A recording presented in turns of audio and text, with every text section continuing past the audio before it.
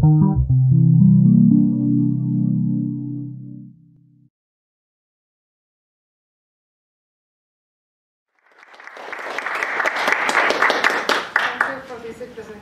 I'm very grateful for this invitation. I'm very honored for this award and for this title of Scholar of Consequence.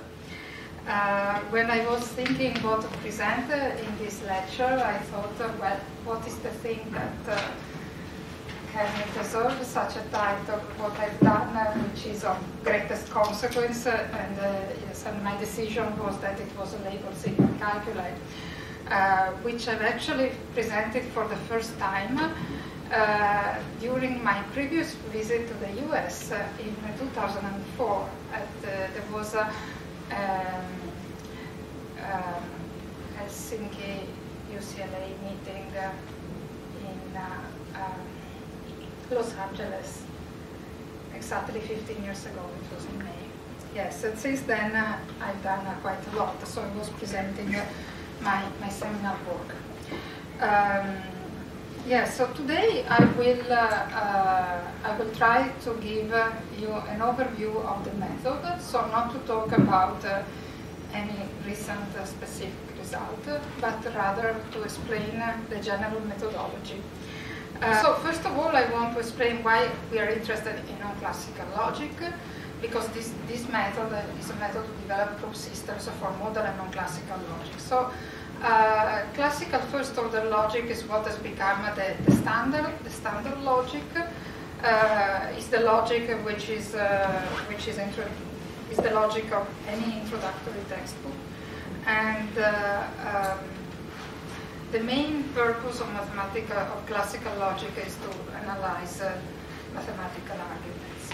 And for this reason, in classical logic, the temporal, the modal, and the doxastic aspects are not important. So when you prove a theorem, the theorem should be there, should be carved in stone.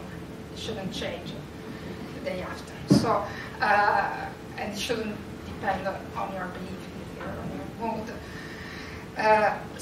But for this very reason, classical logic also is not the adequate logic to use for the analysis of scientific reasoning, because scientific reasoning is something that has to take into account the acquisition of further information. And so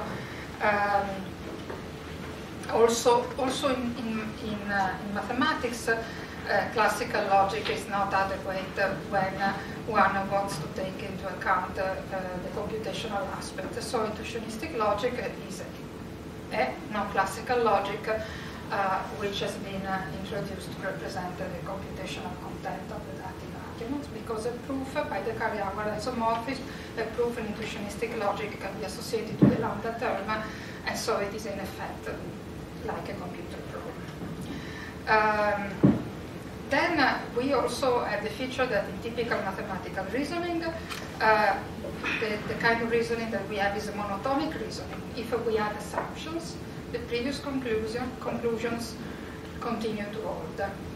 But this is not the case in other forms of reasoning, like in default reasoning, in the reasoning with counterfactuals, with conditionals, in belief revision. We have to use intrinsically non-monotonic reasoning. So adding assumptions change our conclusions. And so try to summarize these diverging aspects between classical and non-classical logics in these two columns. So on the one hand, the classical logic is static, it doesn't change over time, and classical logics are typically dynamic. Classical logic is monotonic, the conclusion don't change by adding assumptions, whereas non-classical logics usually are non-monotonic. In classical logic, there is an ideal agent. It's impersonal, it's not even mentioned. So it isn't, classical logic is intrinsically single agent logic, whereas non-classical logics, they take into account the plurality of agents. And they can also consider multi-agent or groups of agents. Classical logic has a two-valued semantics, and non-classical logic is many-valued. And truth true functionality on the one side and non-true functionality, or a more complex form of true functionality on the other side. And then there is the question of resources. Classical logic is a logic which is not sensitive to resources, and non-classical logic instead are. So what is the challenge of developing a proof theory for non-classical logics?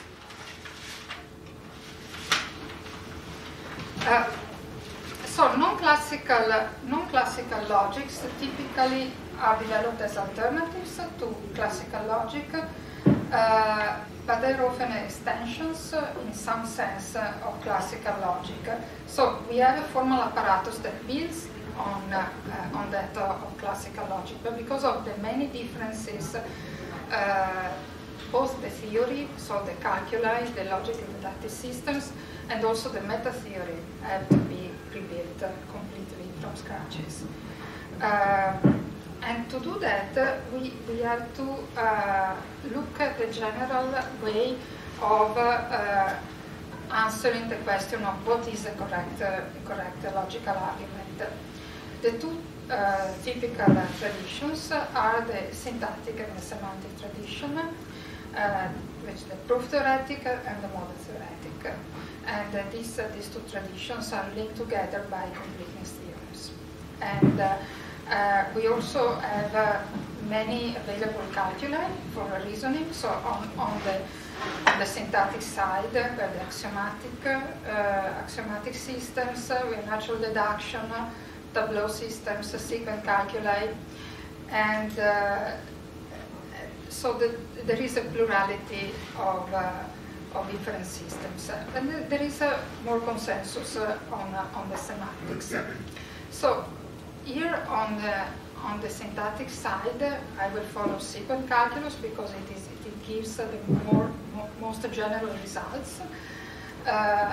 And the sequent calculus, as it was introduced by Gentzen, but in a modification that was developed later by Kettonen, Dragalin, Proust, Radikov, myself, and Plato.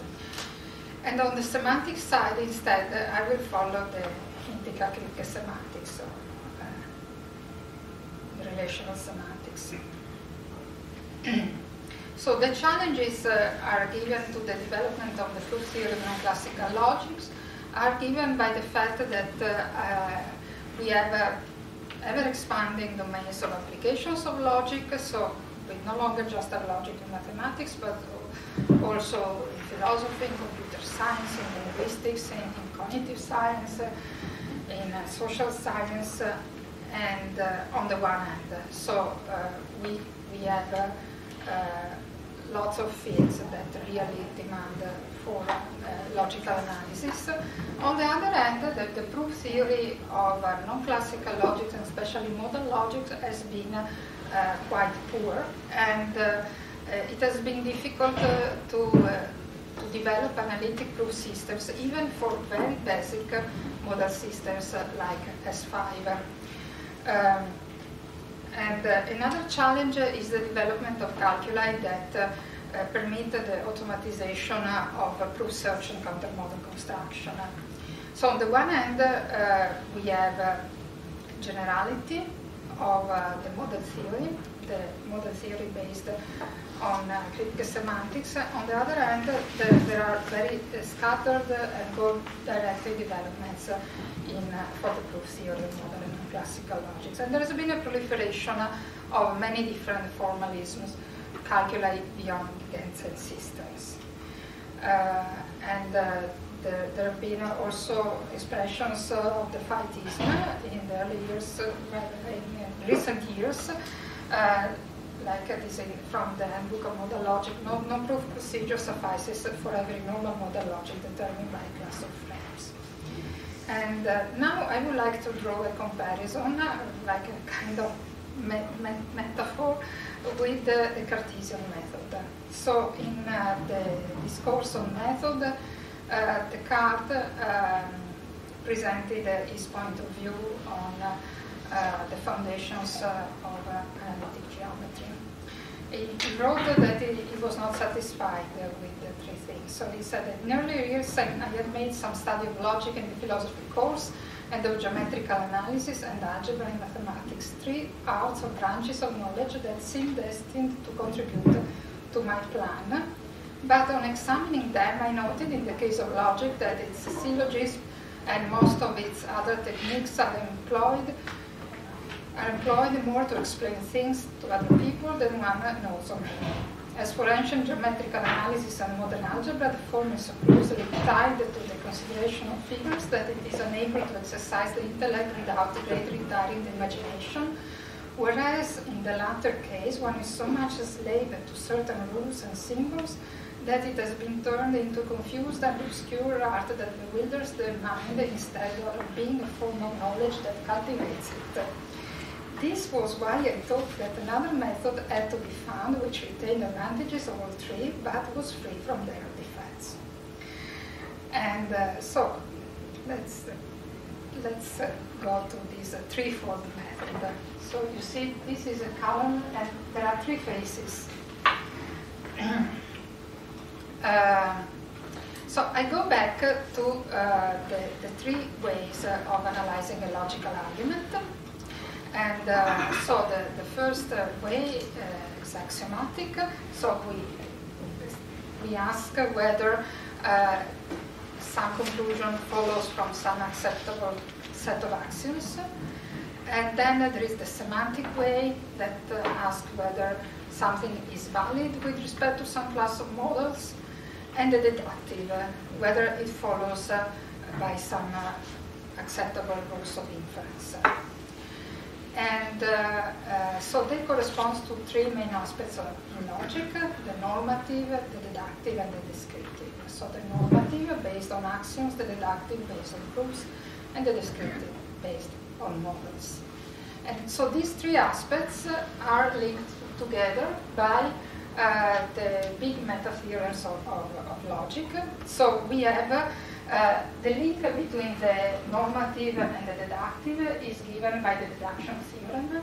So the deduction theorem that says that deduction from hypothesis can be internalized through implication is what connects reasoning deductively in an axiomatic system and reasoning deductively in a Grenzin system, natural deduction and sequent calculus. Instead, the axiomatic and the model theoretic are linked together by completeness theorems based on canonical models, the Henkin-style completeness. Whereas the link between the model theoretic and the deductive is given by completeness theorem, but in a different style, the Tate-Schutte-Takeuchi style completeness theorems that says that given you either find a proof or a counter model for any given sequent.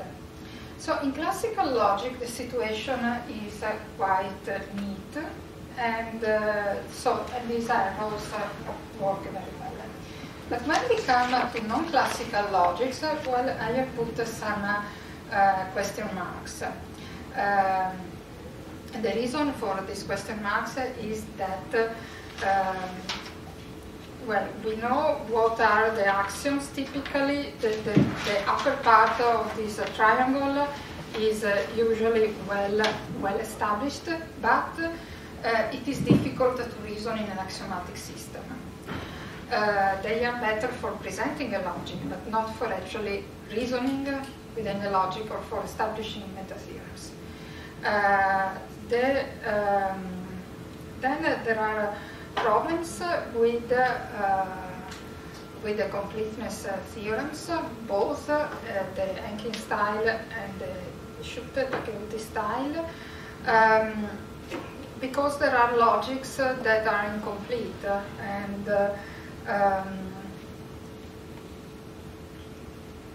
so sometimes for modal logics we can have canonical models that fall out from the intended class of models. There are also logics like first order modal logic where one can have formulas which are valid but not derivable, so the axiomatic deductive system is actually incomplete, intrinsically incomplete.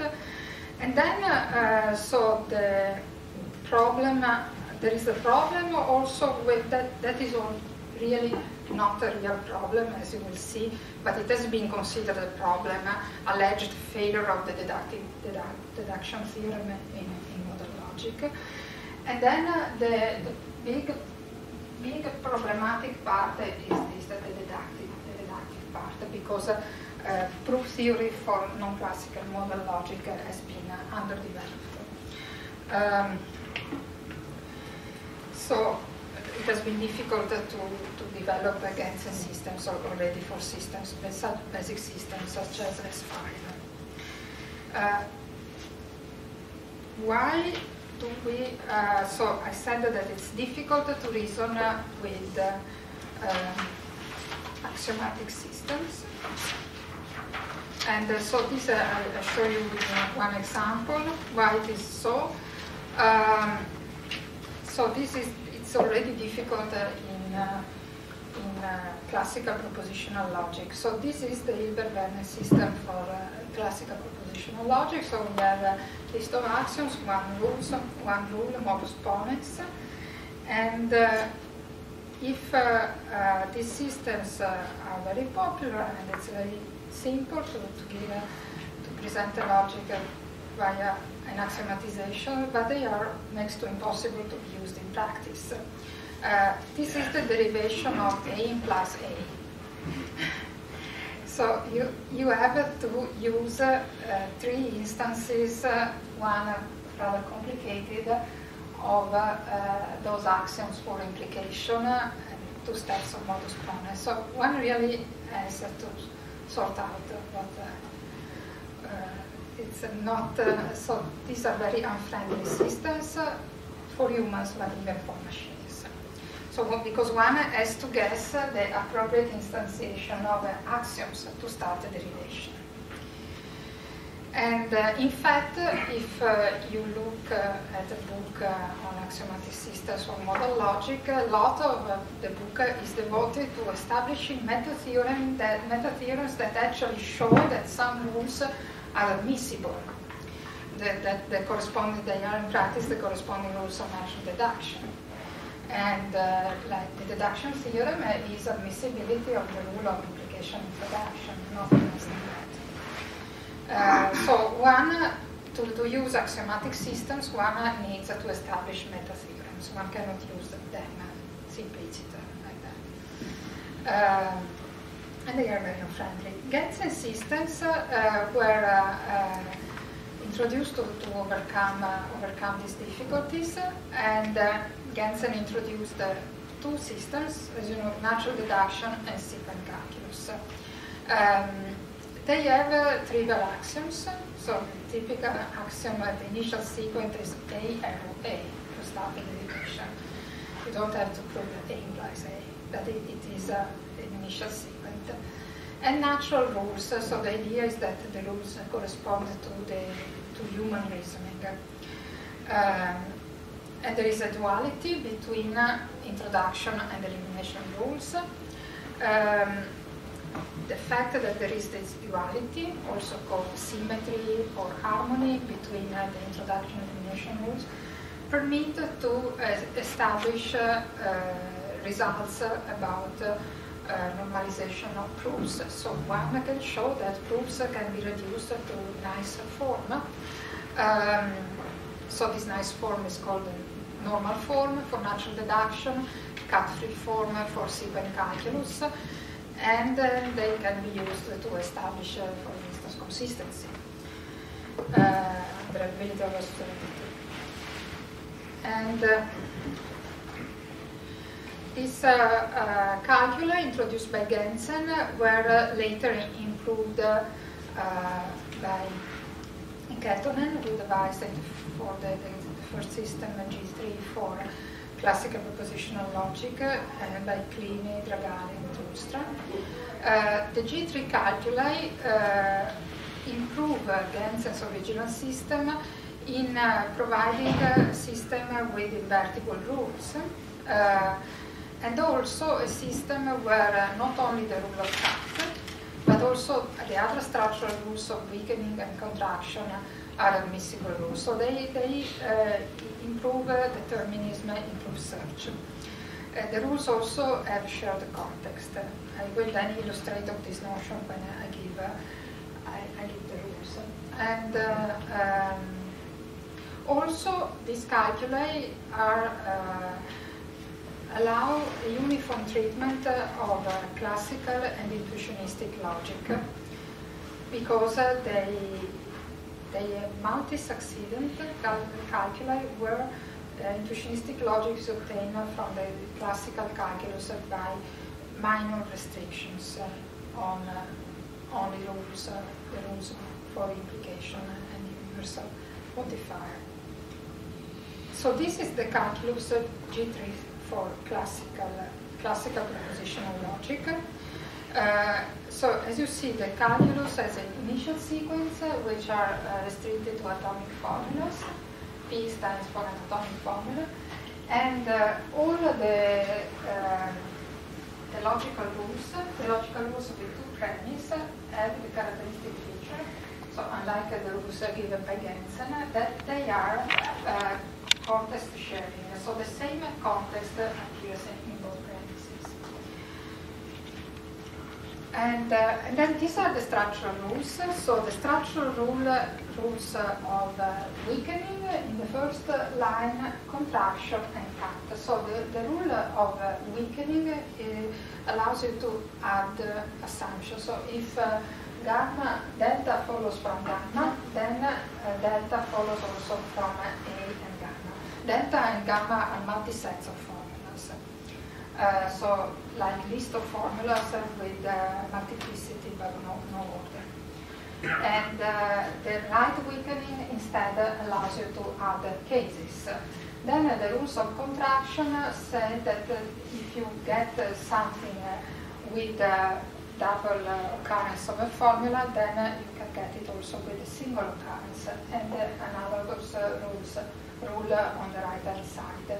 And the rule of cut gives the possibility of composing derivations. So all these rules that would, the presence of these rules as explicit rules in the calculus would make proof search an unfeasible task. So because for cut, you can, if you had to look for the derivation starting from the conclusion, applying root first the rules of the calculus, so with a rule like cut, you add a non-deterministic element of the formula, the cut formula A, that a priori can be a formula. Or with the rules of contraction, you can duplicate the formulas with no end. Weakening, you can remove formulas. But so this would make the calculus unfeasible.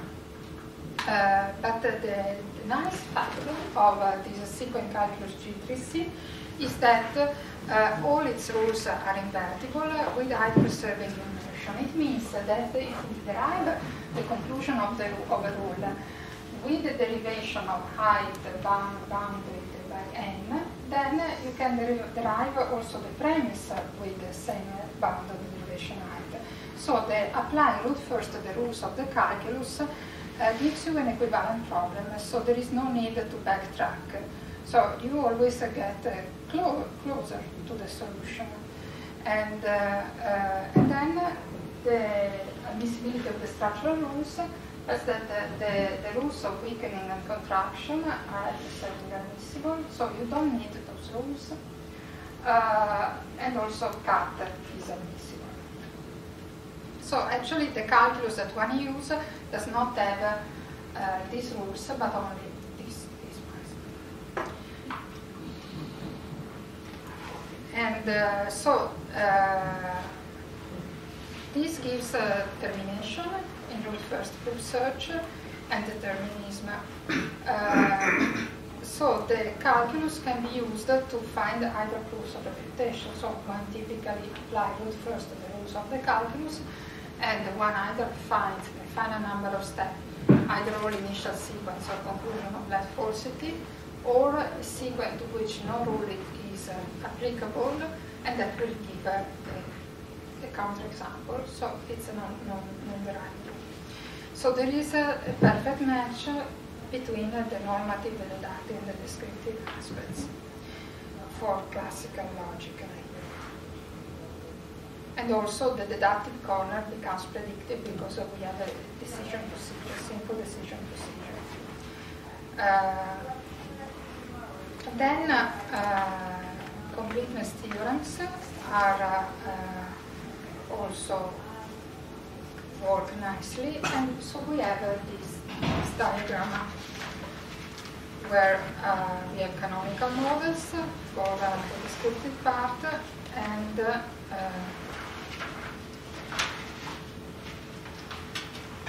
G3 calculi.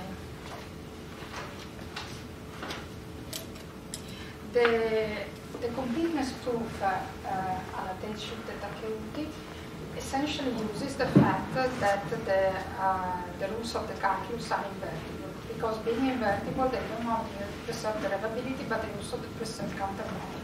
So if I apply the rules of the calculus and define the countermodel to a sequent to which no rule is applicable and which is not an initial sequent or a conclusion of bad falsity, then by the invertibility of the rule, this thing is also a countermodel to the conclusion. So what about non-classical logics? Now we have these lines which are now continuous. And so let's start with a simple thing, which is the deduction theorem. It is not true that the deduction theorem fails from model logic, even if this has been a belief, at least by some authors. Actually, looking at the literature, I found that there was no agreement. Some say that it fails. Some say that it doesn't fail, they actually give a proof. Some say, well, it depends. And, so, to remind you of the problem, this is the failure argument in brief. The failure argument goes like that. So, you start from A gives A, and then this type of necessitation gives A turnstile box A. But we don't have that A implies box A. So this is the argument that one finds in the literature. But so the problem with this argument is that is the step of necessitation. Because the rule of necessitation, which is the rule in an axiomatic system for model logic, is a rule which is applied in an axiomatic system, and in an axiomatic system, each step of your inference is a tautology. It doesn't depend on assumptions. So the problem is in importing the necessitation done for an axiomatic system to a necessitation for an axiomatic system extended for reasoning with assumptions. And so the right way of formulating necessitation in an axiomatic system with assumption is to say that you can apply necessitation, but only if the thing you have does not depend on any assumption. So in particular, here, it does depend on an assumption. A depends on the assumption A, so you cannot apply necessitation. So the form of necessitation will be, if you have proved A, then you prove a box A. And this is similar to the rule of universal generalization in first-order logic, where we can derive a universal generalization only under the assumption that the formula A of x does not depend on any assumption on its free variable x. And so similarly in model logic, so you can't derive that A is box A unless A is already derivable. This is actually can be proved by formulating a sequent calculus which is equivalent to the axiomatic system, and the only way to derive A first type box A is to already have a derivation A.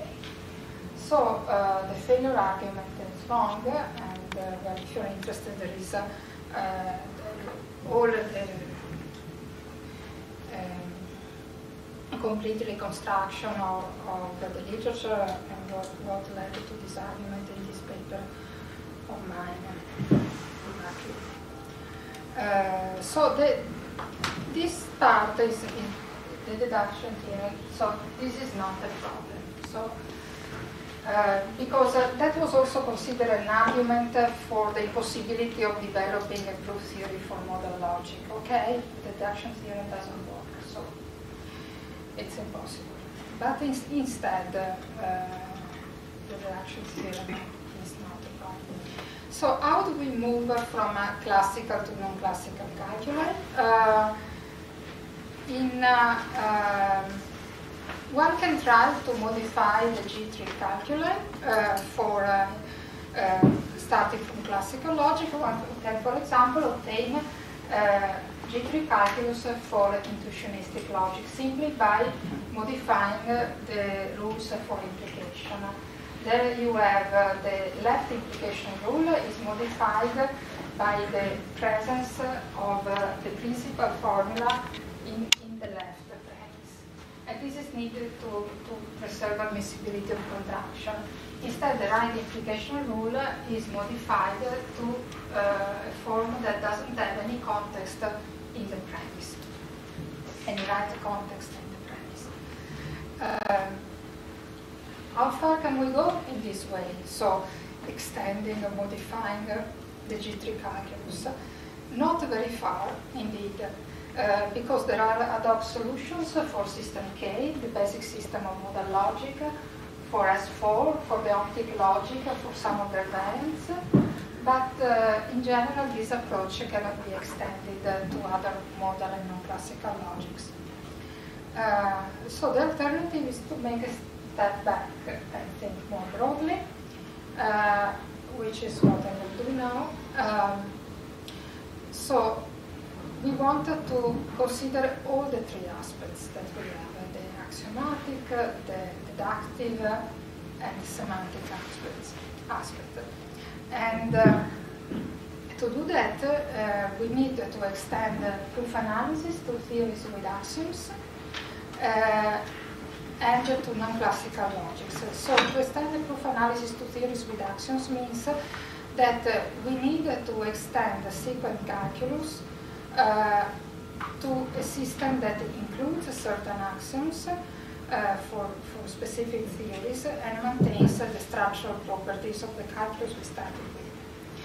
And then for non-classical logics, we need to formulate rules for the new connectives or the new modalities which are defined in terms of relational semantics. And there are criteria in the literature for what counts as a good extension of a calculus, and there was a paper by Ian Ecking, What is Logic, that gives a list of desiderata. One is that the addition of rules should be done through a uniform procedure that gives complete calculi. That the extension should be conservative, non-creative, so by adding the rules for a connector, you shouldn't modify the system, the conclusion for the others. And in sequent calculus, these facts follow from the structural properties, cut elimination, and sequent calculus, and for normalization, and the subformula property in natural deduction. Also, the structural properties of the inference relation have to be maintained, and sequent calculus, we have admissibility of weakening, contraction, and cut, and also the reduction of initial sequence to atomic form. And also analyticity, which is not always a consequence of cut elimination, has to be maintained. So the fact that in a derivation we only find content that is already in the conclusion. So how do we find this sequent calculi? There is a general recipe that works for finding sequent calculi. One is we start with some semantic explanation and we transform it into introduction rules. And this will be natural deduction style rules. Then we apply the so-called inversion principles and obtain from the introduction rules elimination rules.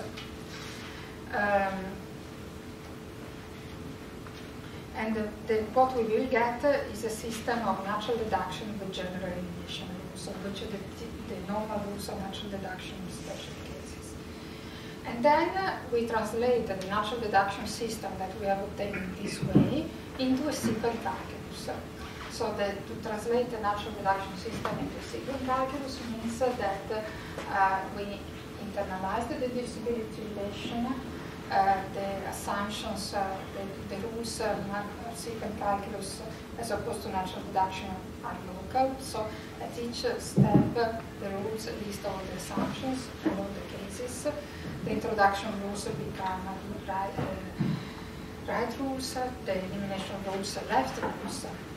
And then, so now we have a sequent calculus, and then we refine the sequent calculus into G3 style sequent calculus by making the rules invertible, by having initial sequence limited to atomic formulas, and having arbitrary context and shared context in the rules. And now this general recipe works for when we start with the Grauer writing Kolmogorov interpretation, explanation of the logical constants. This recipe will give the G3 sequent calculi. And this is the way they are introduced in the book Structural Proof Theory. If we start instead with relational semantics, we obtain a label sequence system. But for label calculi, there is a fifth step because these 4 stages will give only the basic system, like the system for the basic modal logic K. You have a fifth stage, because if you internalize Kripke semantics, you will have the possibility to obtain a calculi for specific logics by adding the rules that correspond to the frame conditions. So if you want a calculus for T, you will just have to add the rule that corresponds to the frame condition for T. T is the axiom box A implies A, and the frame condition is reflexivity. If you want the system for K4, you will add transitivity, and so on. And this part is obtained by using a methodology that was already developed when I started working with modal logic, which is the methodology of transforming axioms into rules. Let's see then in detail how this works for the system K. So K is the basic modal logic. It is obtained by extending classical propositional logic with the necessitation and the distribution axiom.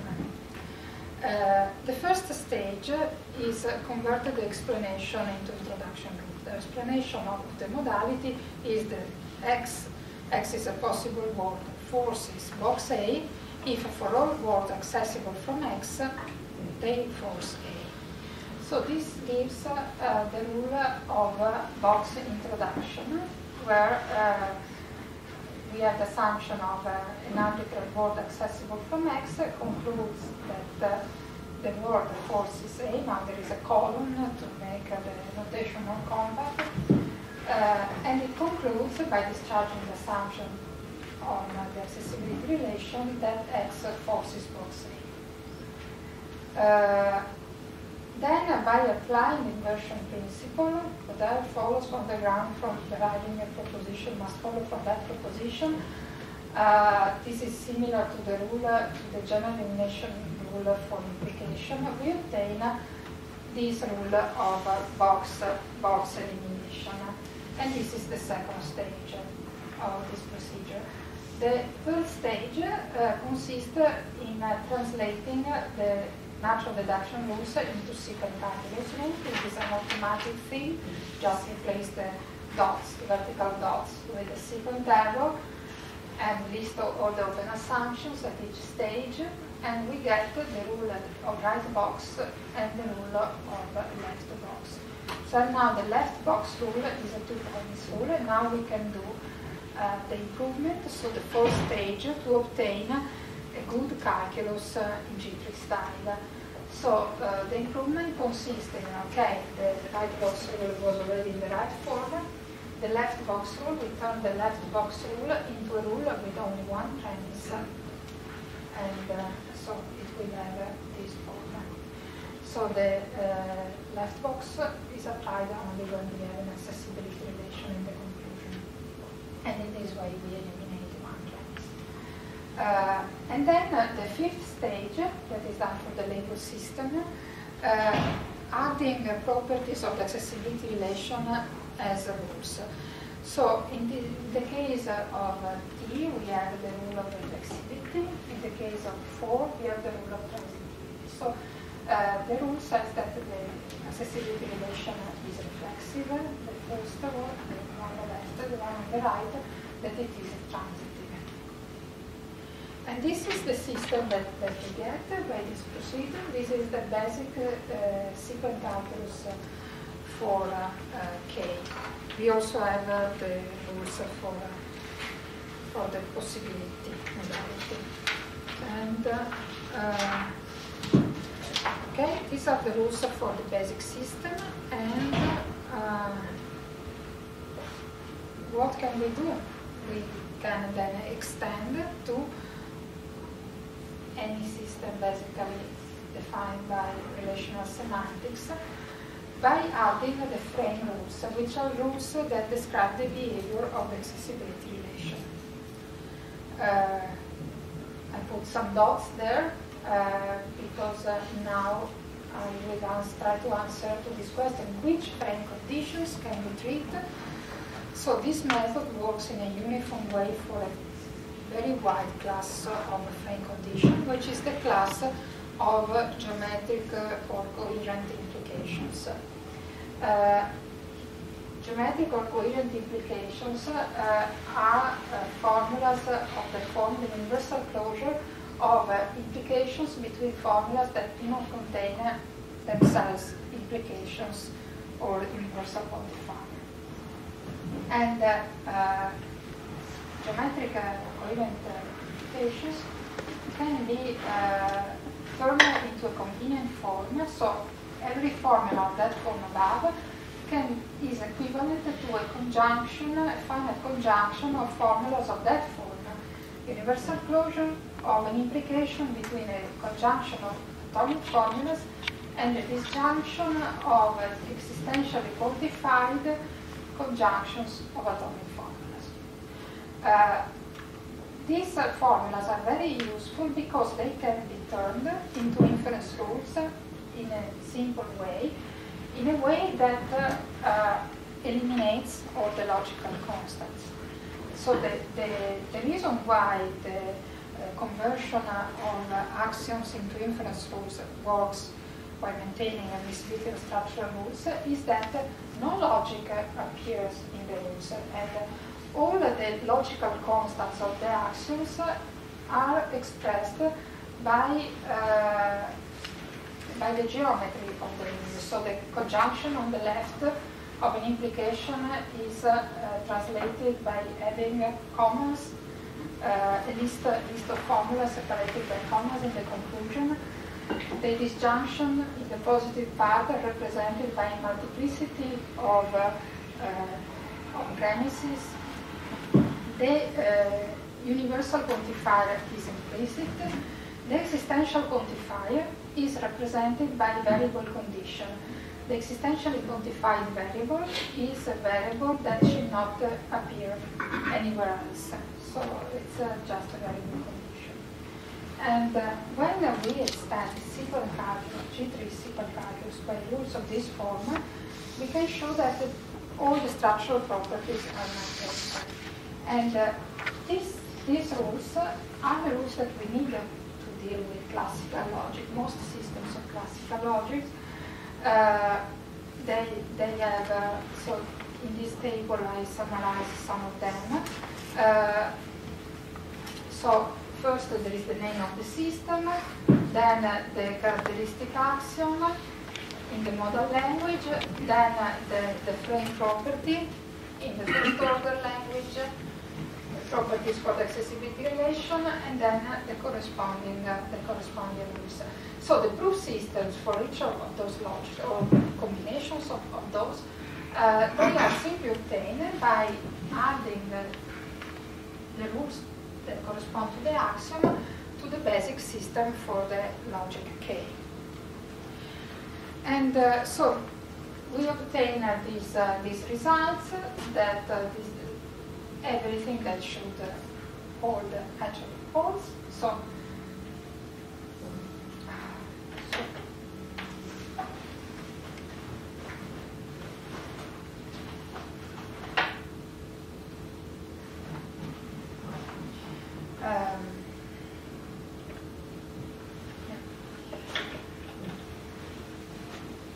so in this calculi, for example, necessitation, that would be a rule which is not very nice proof-theoretically, because it would be a context-dependent rule as the condition of the context of implementing, is an admissible rule, so we don't need a rule of necessitation. Then we have the reliability of the normality axiom, so the system is actually as strong as the K, and we have an equivalence with the system, axiomatic system K, and admissibility of all the structural rules. Here are some example derivations.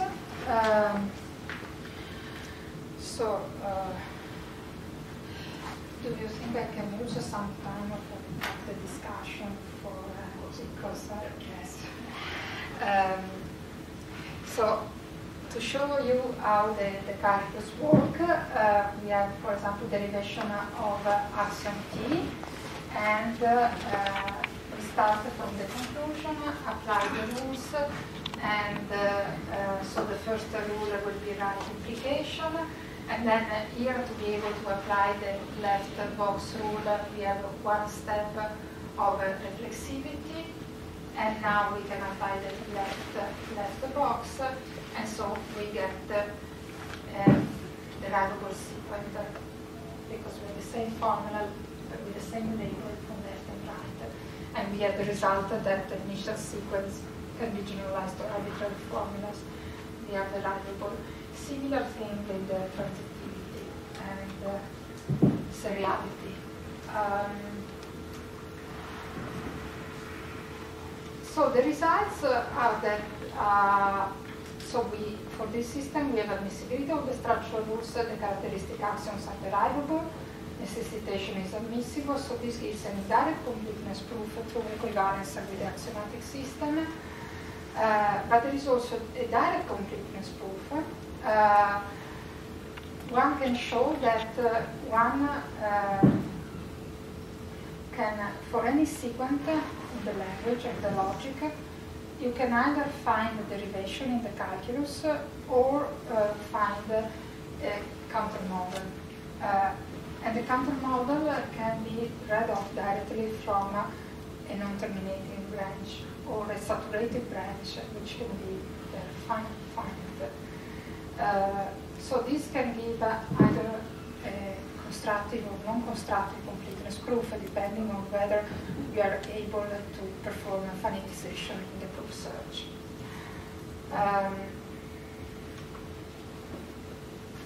We can also answer the general question of understandability.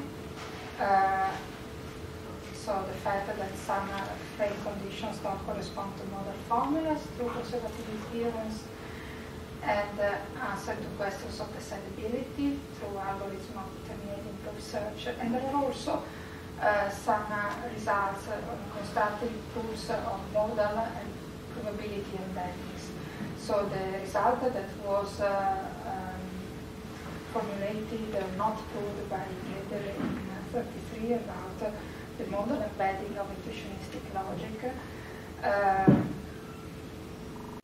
has been later proved model theoretically.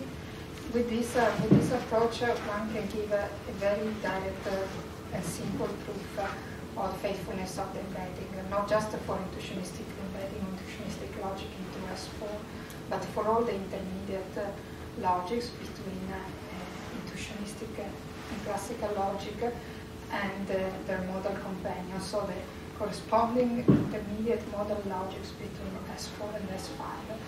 And a similar embedding also from intuitionistic logic to the probability logic of pedagogy. And these results appear in these two papers.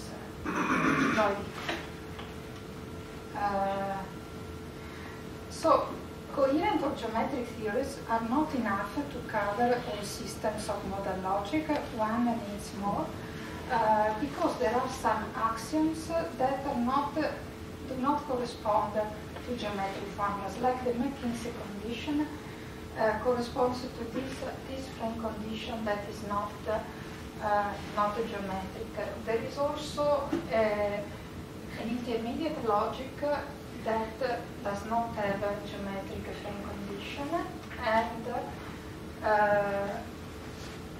something which is also has been studied now quite a lot, the logic of knowability, so the logic which is used to analyze the Church-Fitch paradox, the frame condition that corresponds to the knowability principle. The knowability principle says that if something is true, then it is possible to know it. And it corresponds to this frame condition, which is also not geometric. But one can find rules that correspond also to these more general properties.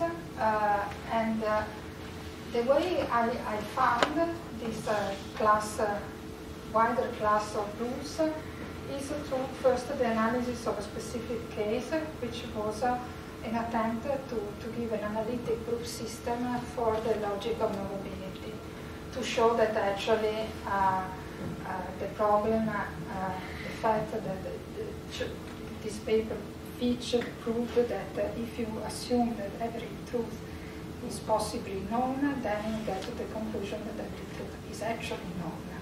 But his argument was done in classical epistemic logic, and I wanted to show that this argument fails if one takes instead an intuitionistic basis.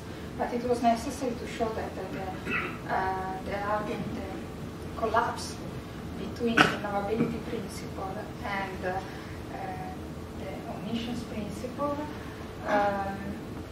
fails in intuitionistic logic. You need to be able to have full control not only on what is derivable, but also on what is not derivable. To establish that something is not derivable, you need to have an analytic proof system. Anyway,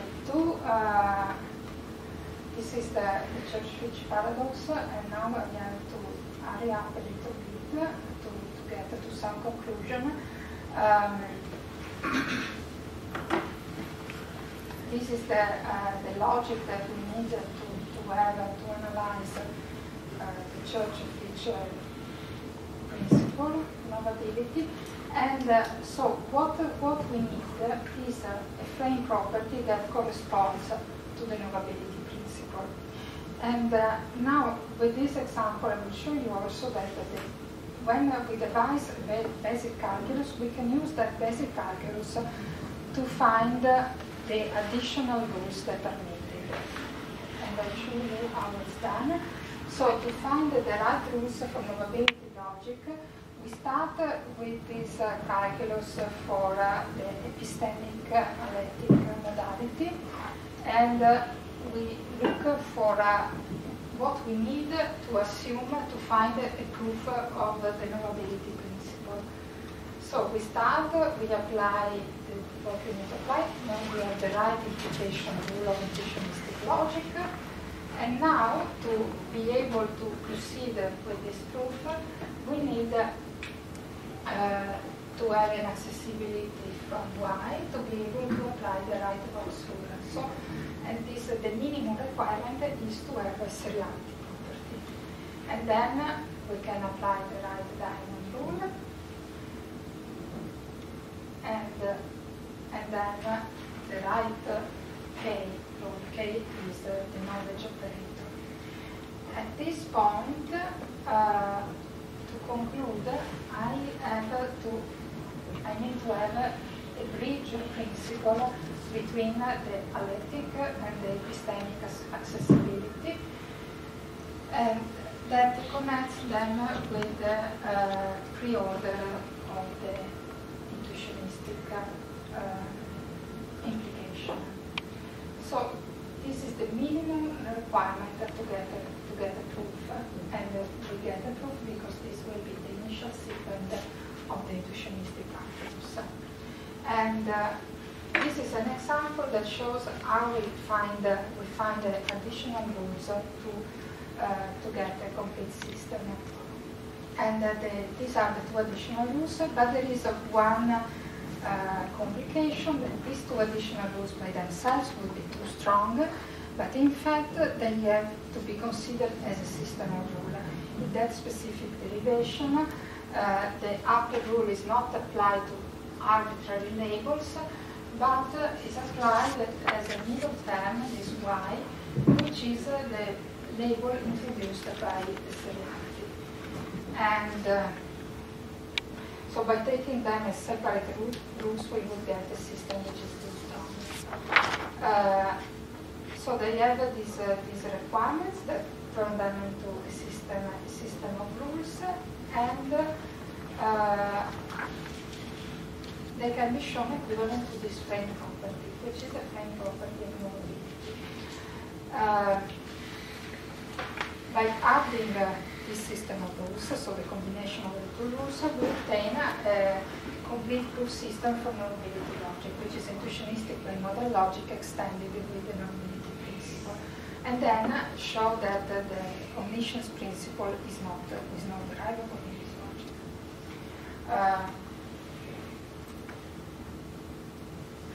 The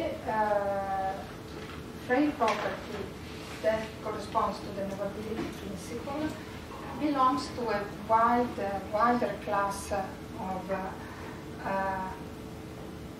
axioms that are investigated in later work, and they are called generalized geometric implications. So they are basically generated in a recursive way, starting from geometric axioms. So one starts with the geometric implications, then this gives the class GA0, and then the class GA1 is obtained by having, instead of the conjunction of atomic formula in the class GA0, and one proceeds later inductively. And so what is an important class for many reasons is that well, they are important for something that I will explain tomorrow, that they form a Greenberg class, so they give a generalization of Barr's theorem of conservativity from classical to intuitionistic theories.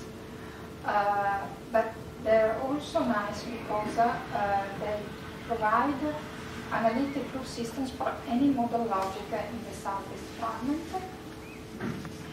And I think by time one can actually then, so these rules are non-local rules, but one can also obtain local rules by having by performing a geometrization, extending, considering a conservative extension of the language, so that basically any first-order axioms can be converted into a system of rules. So we have a very broad coverage of any model logic defined by any first-order condition. But this is not just that, because one can also get into situations where the I will skip these proofs and counter models. So we can have situations where so these are all the logics that one can treat by this methodology. And in some cases, cryptic semantics imposes too much because it imposes the normality principle. So it imposes logical omniscience, imposes normality. It imposes conflation between various principles that connect the modality and doxastic modalities and analytic modalities. And in some cases also the classical propositional basis that we use is too tight because we want to be able to model non-monotonic reasoning like in the treatment of conditional logic or counterfactuals. But as I said, this talk is about the methodology, and the methodology which has been developed for possible world semantics in some cases imposes too much structure. But so the too much structure which is not adequate for treating systems that one encounters in deductive logic or in epistemic logic or in the treatment of certain modalities that do not respect the normality requirements. But one can go further and obtain systems, proof systems for non-normal model logics or for conditional logics by simply taking a more general semantics, which is neighborhood semantics, neighborhood models, or ternary accessibility relations. And in this way, and then one can give two conditions for the non-normal modalities, for the monotonic modalities, or for the conditional or preferential conditional logic. This is something which is similar to Lewis conditional, or the conditional of conditional exhaustive logic. So in the end, what we achieve in this way is that we move from this picture with the question mark to this one with solid lines using relational models and label calculi. And we can also add the predictive corner by having a procedure of finitization of the proof search. And the more general goal, which is ongoing work, is to move from the normal system to the non-normal system using generalization of label semantics. And yes, and then come to the conclusion that non-classical logics appear everywhere in applications of logic, but they are mostly developed semantically. Their proof theory can be developed in a uniform way using labeled sequent calculi, and in this way one obtains the typical consequence of cut elimination. The calculi themselves in the basic form can be obtained to sort of bootstrap other rules that are needed to obtain a complete system, to find the rules that correspond to certain frame properties or to certain modal axioms if the correspondence results are not already known. The calculi also provide us with explicit completeness proofs that cover also problematic cases cases in the literature, and these completeness proofs can also be turned into a decision procedure by appropriate mechanism of saturation or syntactic filtration or suitable embeddings into probability logics. And in this way, we unify the normative, descriptive, and deductive aspects, and also, in some cases, the predictive one. And this methodology is a modular methodology, not just modular in the sense that it produces many different calculi with the same method, but the methodology itself is modular in the sense that we can change the semantics and continue producing the results of this threefold method. So, and summary.